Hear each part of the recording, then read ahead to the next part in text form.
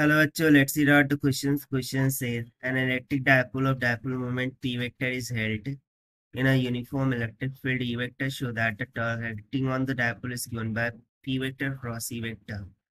B. How much work is required in turning the electric dipole from the position of most stable equilibrium to that of most unstable equilibrium. So चलिए यहाँ पर option A में बोला जा रहा है कि इलेक्ट्रिक डायपोल मोमेंट को यदि हम यूनिफॉर्म इलेक्ट्रिक फील्ड में हेल्प करते हैं तो हम बताना है कि जो टॉर्क है वो पी क्रॉस ई के इक्वल होगा। देन बी में हमें वर्क डन फाइंड आउट करना है while turning this electric dipole from stable equilibrium position to unstable equilibrium position. तो इसे स्टार्ट करते हैं सोल्यूशन से, but before of its let's talk about the key concept which we are going to use here for this question. So यहाँ पर हम simply जो torque है उसी का कॉन्सेप्ट यूज करेंगे कि इन जनरल टॉर्क का फॉर्मूला क्या होगा, tau vector is equals to the force vector multiply by the radial vector, और यहाँ पर हम परपेंडिकुलर वेक्टर बोल सकते हैं। So this we have to use for the solution purpose. तो सबसे पहले तो हम क्या करते हैं कि माना कि uniform electric field is in this direction, जैसे कि मैं यहाँ पर ड्रॉ कर रहा हूँ।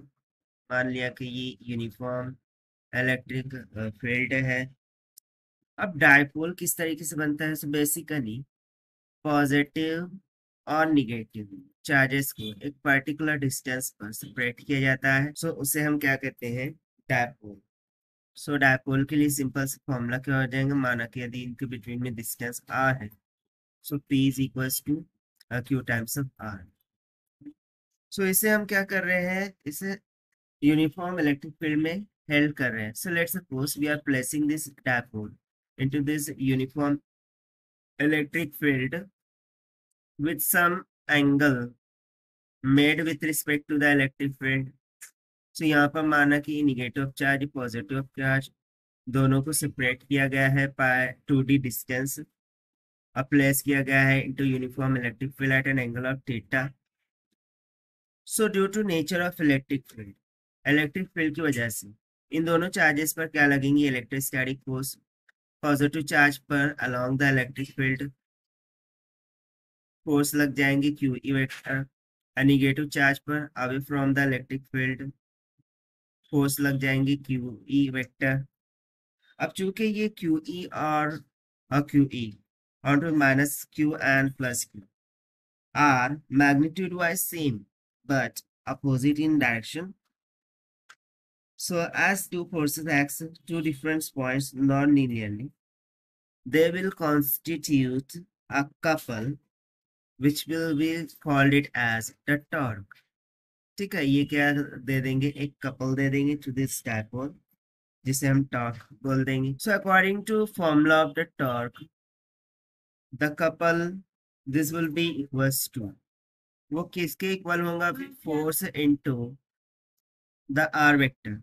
सो यहाँ पर ये जो आर वेक्टर है ये बेसिकली नॉर्मल डिस्टेंस होगा बिटवीन दिस टू फोर्सेस।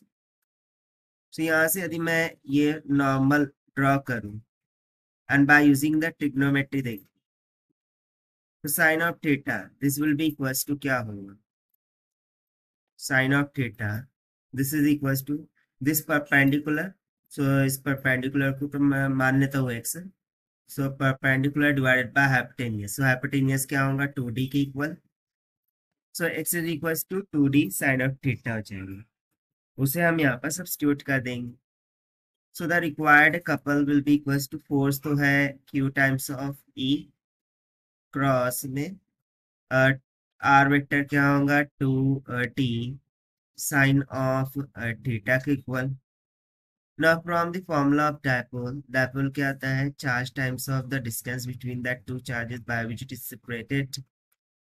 सो यहाँ से the couple will be equals to Q into में 2d, और बाकी जो इलेक्ट्रिक फील्ड है उसको हम बाहर ले लेंगे, e sign of theta. So Q times of 2d ये क्या हो जाएगा? डायपोल इंटू में ई इंटू में साइन ऑफ थीटा। ना देखिए PE sign of theta definitely ये वेक्टर नोटेशन को इंडिकेट कर रहा है, and hence therefore we will get the required couple to be as P cross E vector and C. This is what we have to prove, and hence we have proved for a part of this question.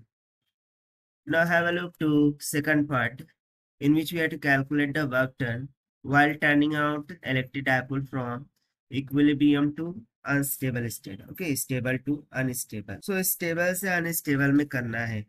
So उसके लिए हमें work done का formula use करना होगा. So since we remember that the work done in rotating dipole, this can be given as the change in potential energy. So जो change in potential energy होंगी उसे हम U2 माइनस U1 इस तरीके से बोल देंगे. तो चलिए सबसे पहले हम U2 और U1 को यहाँ पर कैलकुलेट कर लेते हैं. So basically we remember that at stable state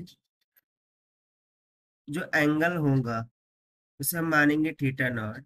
it must be equal to 0 degree. इसका मीनिंग ये है कि जो डायपोल है and electric field both will be parallel to each other and it both will be in the same direction. उस तरीके से at unstable state जो एंगल होगा उसे हम थीटा 1 मान लेते हैं. It must be equals to 180 degree. 180 degree means to से कि यदि इलेक्ट्रिक फील्ड इस डायरेक्शन में होंगी तो डायपोल उसके अपोजिट डायरेक्शन में होंगी, यानी कि इस कंडीशन में भी दोनों एक दूसरे पैरेलल होंगे लेकिन अब इन अपोजिट डायरेक्शन. तो बेसिकली हमें वही तो कैलकुलेट करना है, the work done in rotating dipole. यानी कि इस डायपोल को हमें इस तरीके से 180 डिग्री रोटेट करके क्या करना है, opposite direction to the electric field करना है. सो उसके लिए कितना वर्क डन होगा.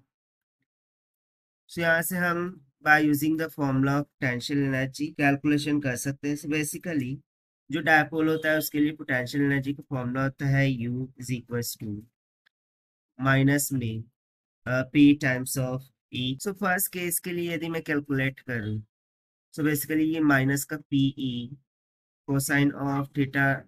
सो स्टेबल के केस में U1 is equals to minus में PE कोसाइन ऑफ 0 डिग्री होगा, यानी कि U1 is equal to minus का PE. और अनस्टेबल की स्टेट में U2 is equal to minus में PE cosine of 180. Cosine 180 minus का 1 होता है, minus minus will get plus. This will simply become equal to P times of E.